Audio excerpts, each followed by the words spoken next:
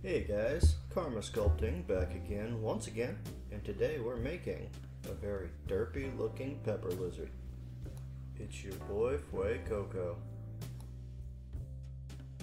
First things first, I started off by rolling out his pepper shaped body, and then I carved out his gaping maw.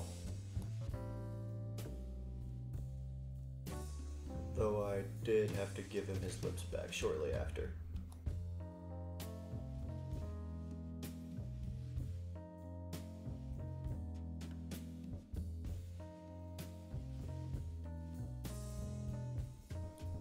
Then I shoved a chunk of clay in his mouth to act as his tongue.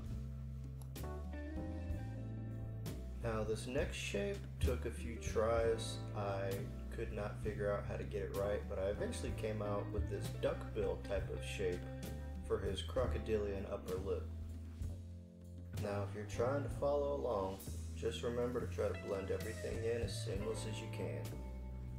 I know some people out there like to imitate what they see on screen, so just pause and rewind if you need to.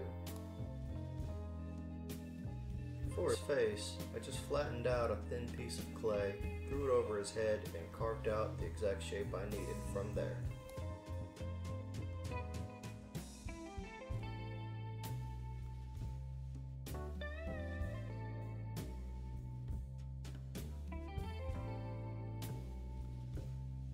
Then blended the bottom of that to his upper lip. Next up, I carved him out a couple of eyes. Simple oval shapes will do here.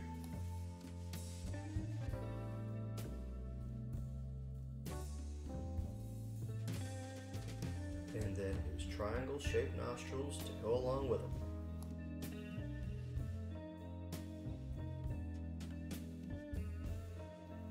Now how about we give our little buddy some chompers? Now, I'm no dentist, but I think I did a fair enough job here.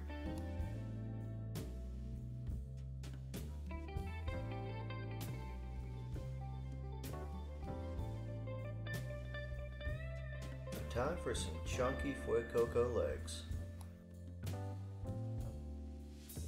One thing we can tell from this body alone, this little guy is not built for speed.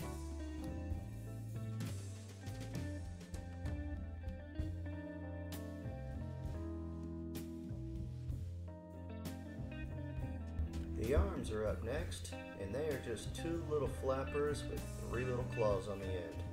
Very little detail. Just take your time to get the claws how you want them.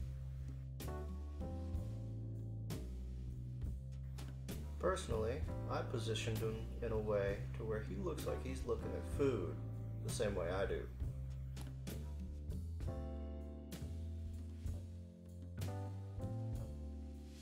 And the last tiny details before we throw this little guy in the oven were his toes and his little hair pieces. What are these? Is it fire coming out of the top of the head meant to look like a stem? I have no idea. As usual, thanks to its lighter colors, we're going to give this guy a little white base coat before we start putting any more color onto him.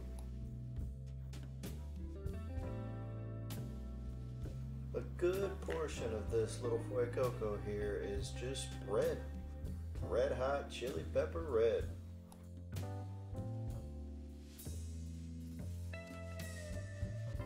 And remember that sometimes it takes more than one coat. More expensive paints can alleviate this issue, but I know we can't all afford that.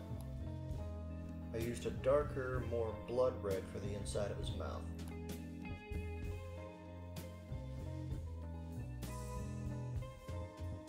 And then a bone white for his face.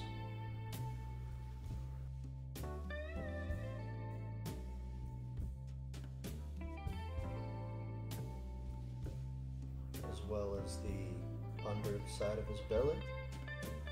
As a side note, you'll notice splotches every now and then on the rest of his body. Those are all cleaned up off camera.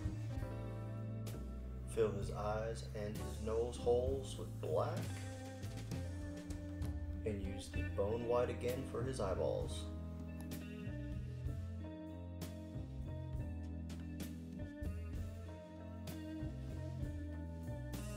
or black for his toes.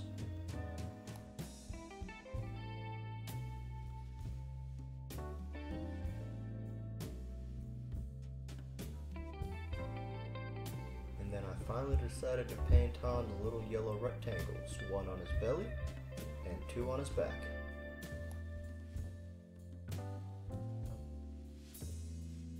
Lastly was his fire stem, which I started with yellow.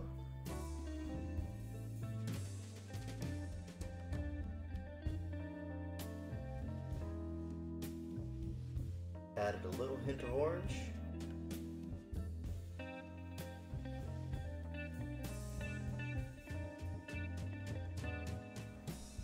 And then a light yellow-orange along the sides. And with all that, young Zuko finally became the Fire Lord he always dreamed of. Wait, wrong story. We're on Fuecoco. Jokes aside, how did he turn out? Let me know down below, would you? This little guy is definitely my number 2 pick if I ever decided to do a second playthrough of Scarlet and Violet when they come out.